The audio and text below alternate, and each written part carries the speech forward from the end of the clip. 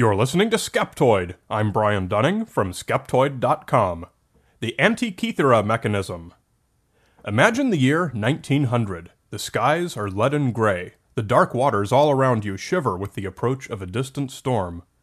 You're in the warm Ionian Sea in the Mediterranean, sheltering along the coast of the barren and barely populated island of Antikythera, waiting out a storm.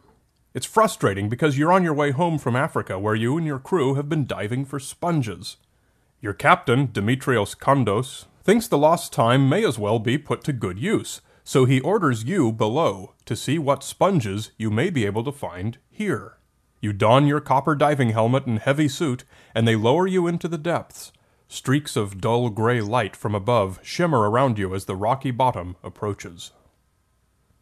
But it's not sponges you find.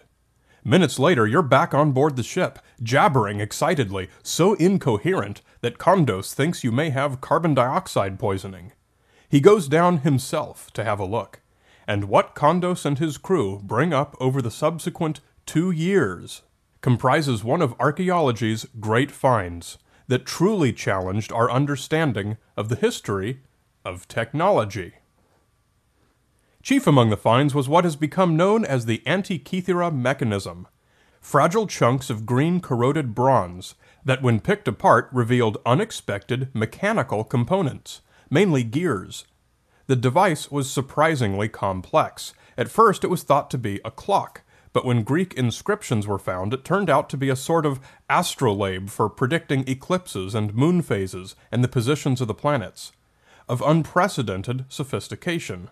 So sophisticated, in fact, that everything we knew told us that the Antikythera Mechanism was a full 1,000 years out of place. The shipwreck, known as the Antikythera wreck, has been dated to the 1st century BCE. The Antikythera Mechanism dates from the century before that.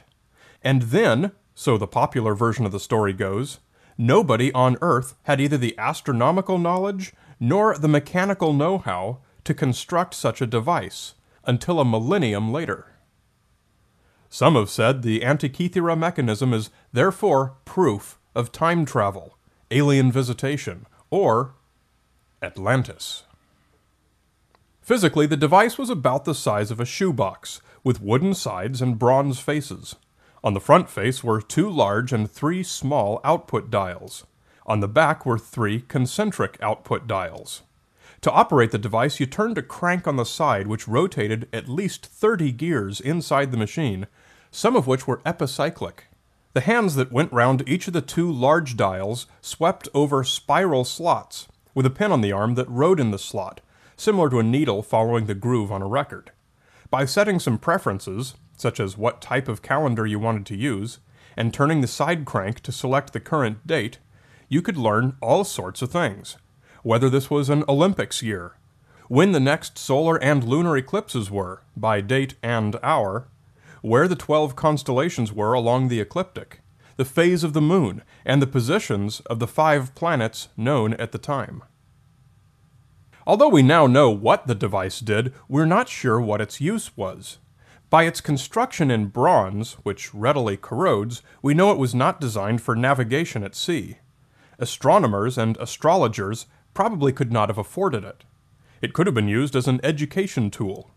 Most likely it was built for wealthy Romans who had some interest in its features, probably not too different from early adopters who wanted to have the first iPhone with all the cool apps.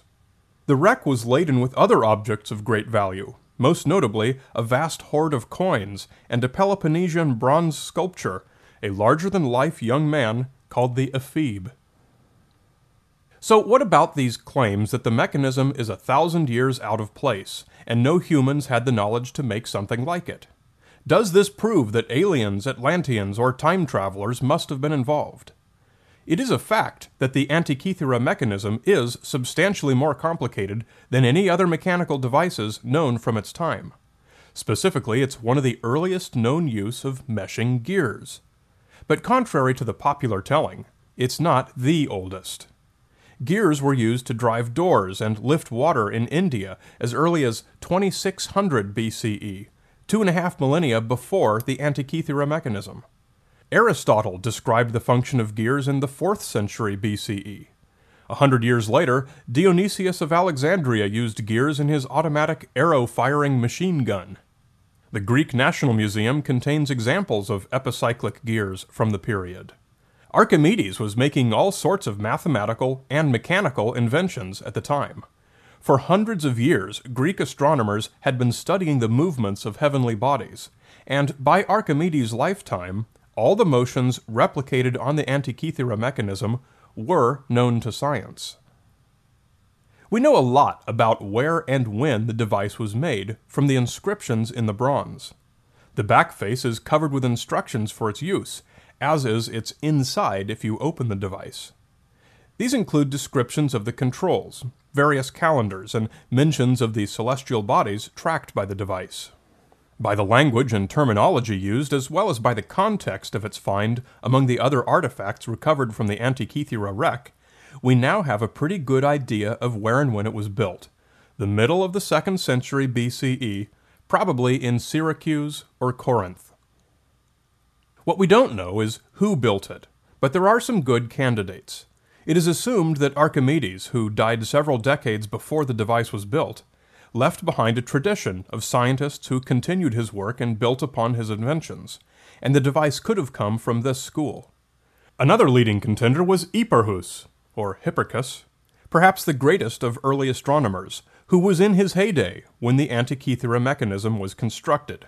Most notably, Hipparchus was the first to devise a mathematical model to predict the anomalies of the moon's movement, and the Antikythera mechanism contains a gear set to reproduce exactly these computations.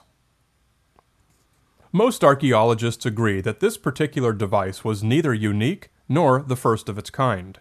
Two factors contribute to this. First, its design is quite refined, which is not consistent with a prototype. Second, an object as expensive and complex as this would typically be made in a series, in order to recover the costs of design. Why then are its siblings not found? Probably because they were made of bronze, and bronze was highly recyclable and valuable. Few commonplace bronze objects from the ancient world survive for this reason, except for those that were lost at sea, and thus escaped recycling. If there were other computational devices made in the period, it is not surprising to archaeologists that they were lost to history and are unknown.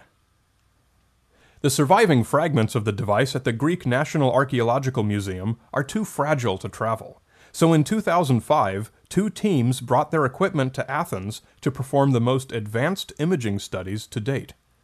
Hewlett-Packard's team performed polynomial texture mapping to high-resolution images of the inscriptions, made with lighting from all different angles to reveal every possible bit of detail. A company called X-Tech Systems brought their 8-ton X-ray machine, called the Blade Runner, to the museum, all the way from the UK, and made CT scans. CT, or computed tomography, is the process of creating 3D images from slices, in this case slices from X-ray images. We now have extremely detailed maps of the internal mechanism and transcripts of all the surviving inscriptions. And, as a result, we now know that the ancient Greeks were building far more advanced computational devices than we used to give them credit for. We knew they had the knowledge, we just didn't know they were translating it into bronze so exquisitely.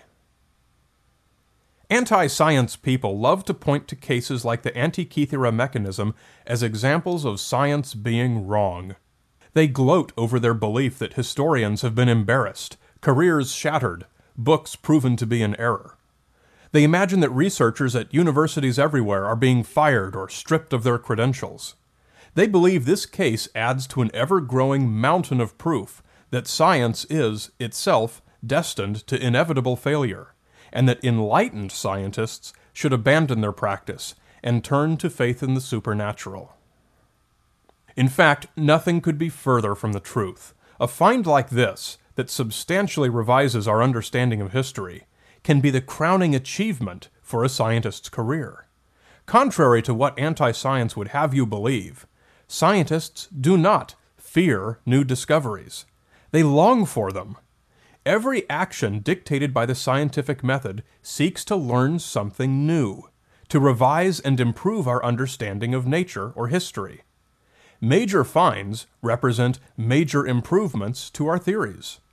Thanks to the Antikythera Mechanism, we now have a better understanding of technology in the ancient world, and new directions for researchers to turn. The idea that a discovery like this is embarrassing or exposes weakness in the scientific method is absurdly upside down and backwards. Many times I've heard the argument made that scientists fear new discoveries because it would threaten their grant money, so it's in scientists' best interests to cover up anything new. All you have to do is look at what's being funded these days to see how wrong this particular conspiracy theory is. A glance at the National Science Foundation's list of recent funding awards teaches one lesson. If you want grant money, be a maverick, have something new and exciting. What's a financial incentive for scientists to look for discoveries that challenge our worldview? New discoveries attract grant money, and grant money leads to more new discoveries. There is no money in continuing to grind over what we already know. So please, can we put this particular conspiracy theory to bed? It's not every year that we find something so historically significant and that we learn so much from. The rewards we gain from increasing our knowledge by studying them are inestimable. Those who dismiss such finds as alien or otherwise not part of history miss out on that knowledge.